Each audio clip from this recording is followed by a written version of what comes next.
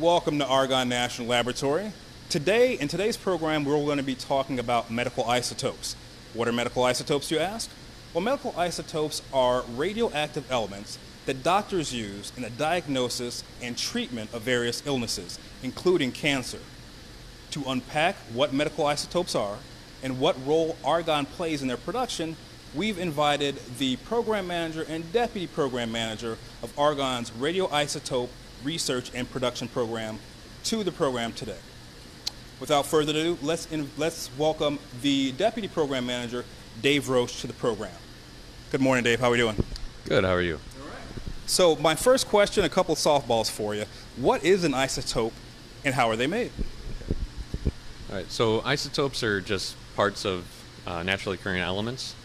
A radioisotope is a unstable version of that isotope. So there's several different isotopes that are available that we can actually either produce or occur naturally. Here at Argonne, we are taking natural isotopes and then converting them into radioactive isotopes and then purifying them and making them available for the medical community. And what are the various uses for these isotopes?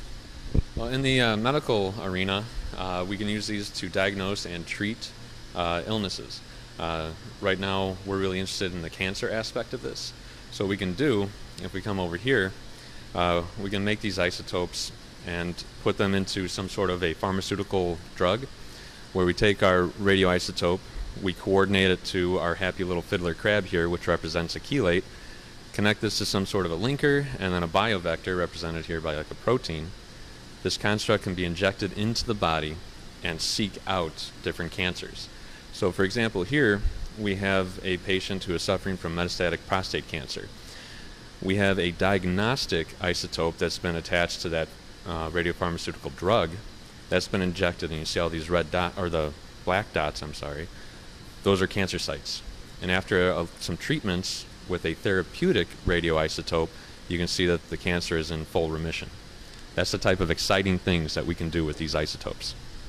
That is exciting, and actually you took my next question out of my mouth when I was wondering how doctors use these isotopes. So I'll jump to the next one, which is, in the case of cancer, how do isotopes help doctors treat cancer? But aren't radioactive elements damaging to tissue? Okay.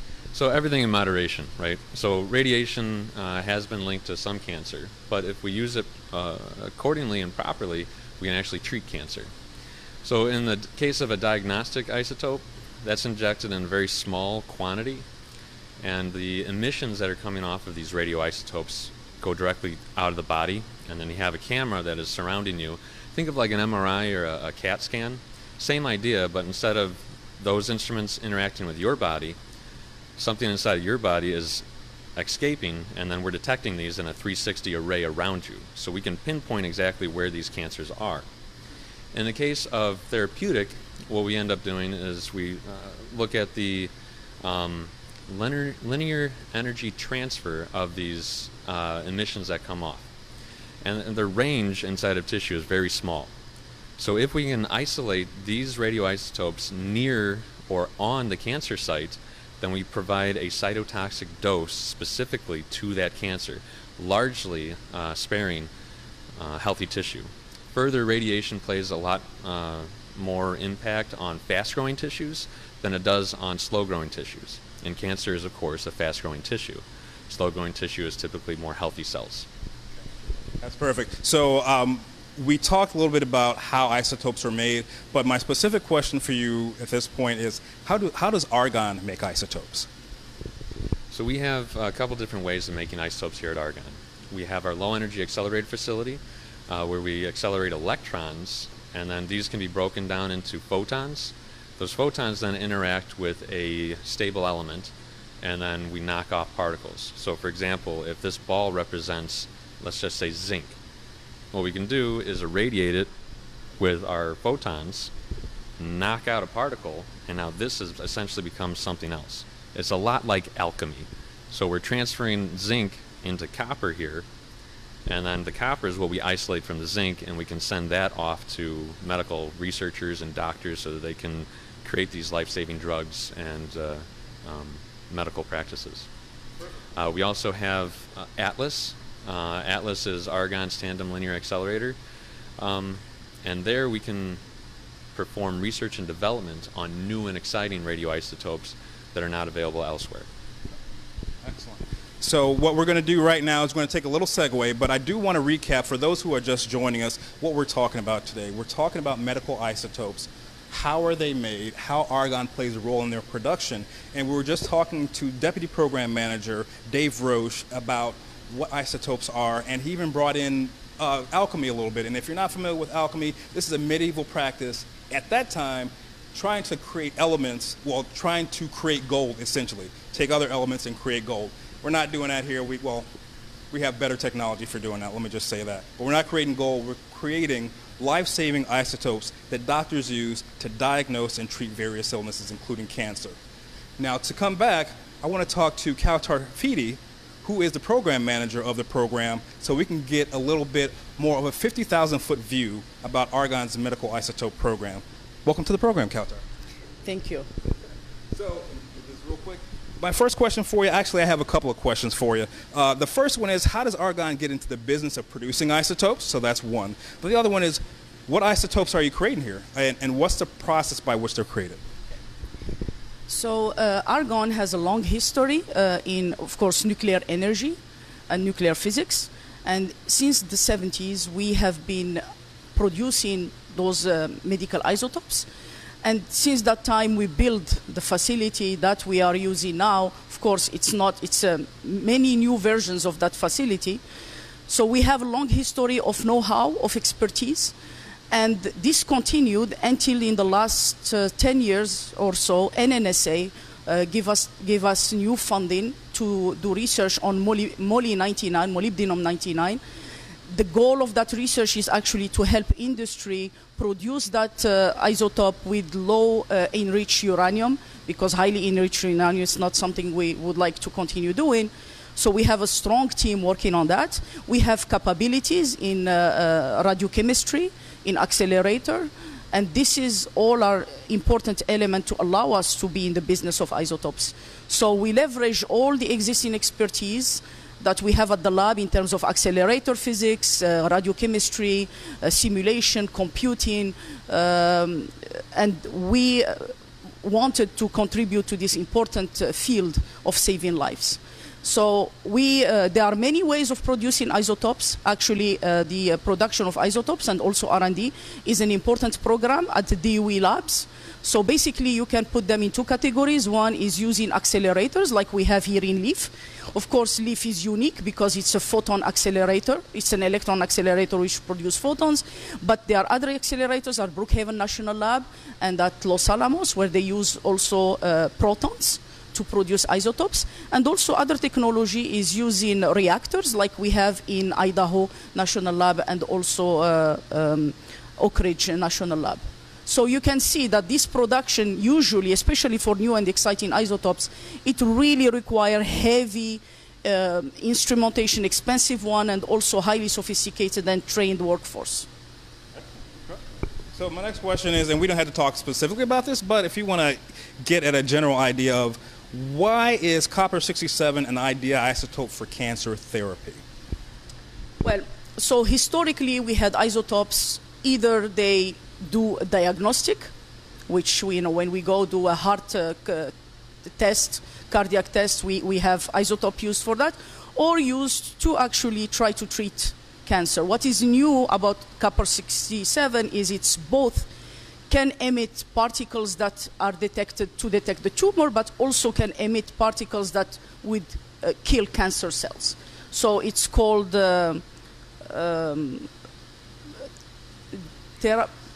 Theragnostic for therapeutic and diagnostic, sorry.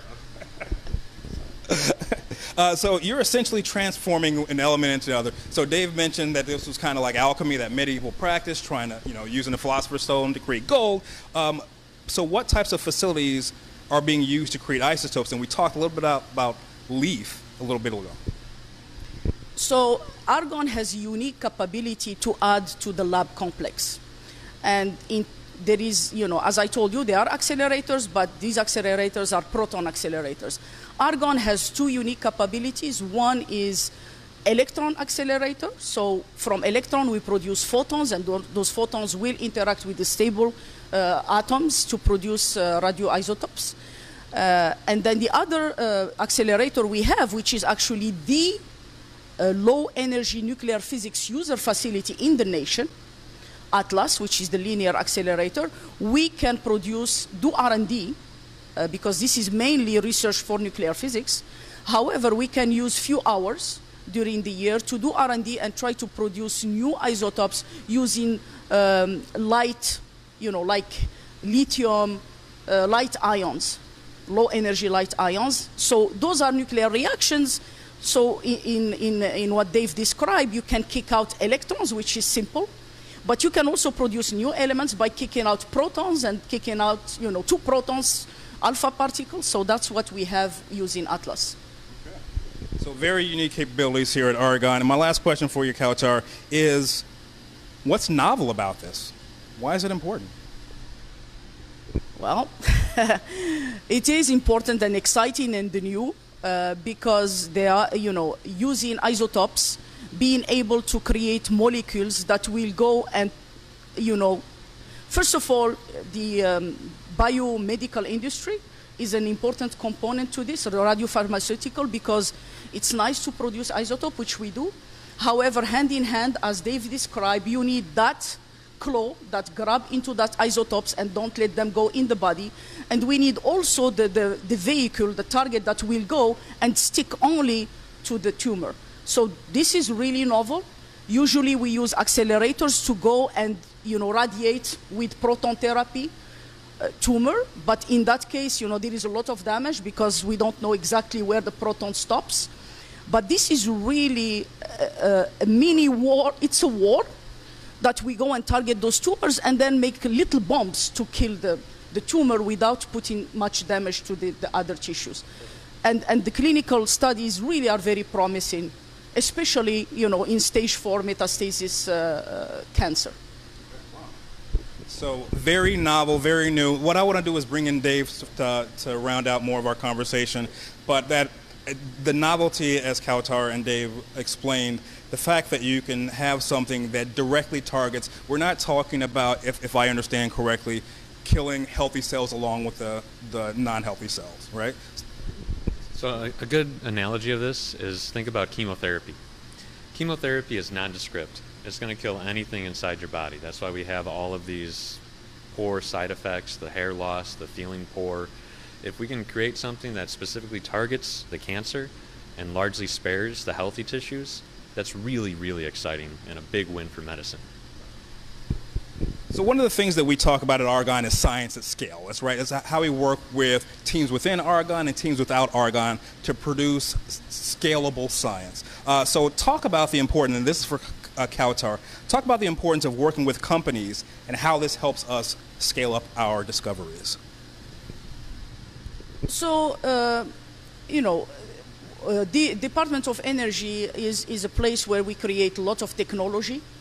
And the role of the labs in general is really to strongly make a difference in our economy, create jobs, and give the U.S. the competitiveness edge. So we are leading. We know that the leading in technology is the leading in the world. So part of our job always is to keep in mind, once we have a level of technology development that it's ready to move to industry, we do that all the time. There is nothing different for medical isotope as well. Okay. So this next question will be for Dave. What role does the DOE isotope programs, NIDC, play in this process? So the NIDC is the National Isotope Development Center, and this is where interested parties can go to find out what the DOE isotope program has to offer. There's different isotopes that are available for sale that have been produced at the national laboratories or have been stockpiled that can be given, or not given, but sold to customers through the DOE isotope program. This program also sponsors significant research and program development and the workforce that is required to perform this work and make sure that these medical isotopes and other isotopes are available to the wider user community. And I'm going to come right back to you, Dave, with this question. Is it just you working on this program, or are there other people? No, absolutely not. I'm not the only one. This is a huge program that requires a lot of work from a lot of different disciplines. For example, we have chemists working on this. I'm a chemist. We have physicists. Kautar is a physicist. We have nuclear engineers. We have chemical engineers. We have industrial engineers. We have beamline scientists. The list just keeps going on and on. It's a multidisciplinary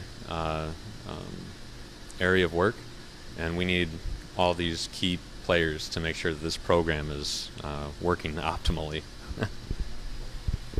You need as many people, as many irons in the fire as possible to make sure that this works. And Kautar, I'll come right back to you. One of our last two questions is, talk to me a little bit about it. We were talking about R&D earlier. So is this the only facility Argonne has to produce isotopes? And we talked a little bit about Atlas previously, if you want to go right back over those. So again, this isotope program is a national program, and the Office of Isotopes coordinates this and work with the community and with the nation to define strategies.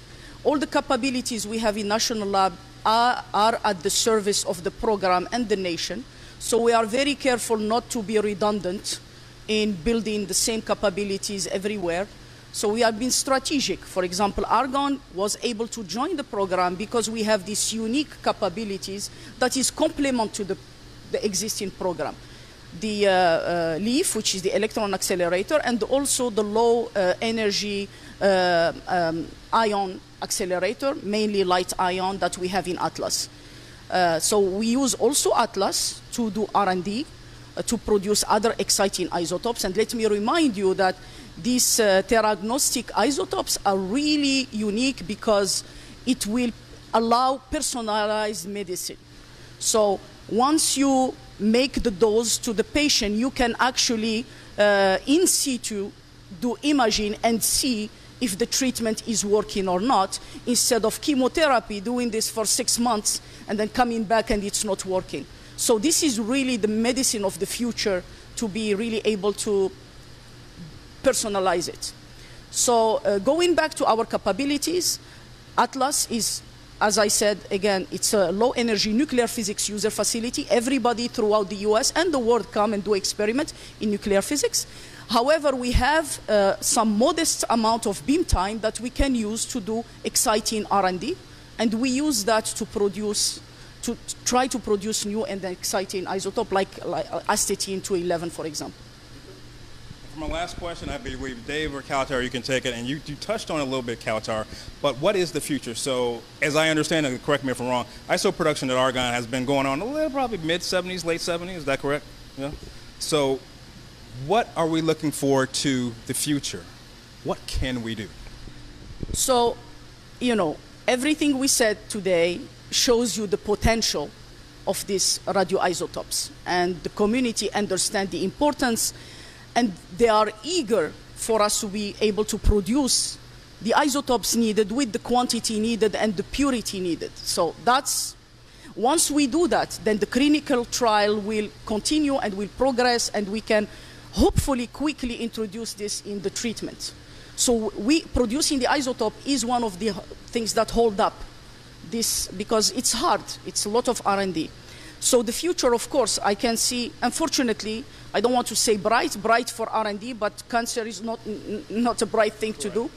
But for us, as I told you, the office that manages the isotope program, you know, they have strategic planning, and they try to enhance the capabilities that are existing. So, for example, there are new projects, upgrade in Oak Ridge National Lab to produce stable isotopes.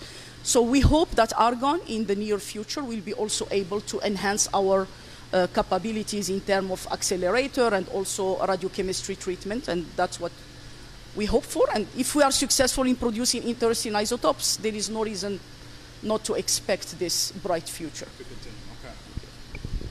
Well, that's all the time we have for today. I want to give a big thank you to Dr. Kautar Hafidi and Dr. Dave Roche for joining us. They are the program manager and deputy program manager of the Argonne Radioisotope Research and Production Program here at Argonne. We talked about a lot of things today, but mainly the takeaway you should have is both of these people are doing things that are literally can save lives. We're talking about producing medical isotopes that doctors use to diagnose and treat illnesses, including cancer. They had a fancy word for it. I think it was called theragnostics. They're the experts. I'm not. But I do want to thank everybody for coming on this program today, and you have a great day.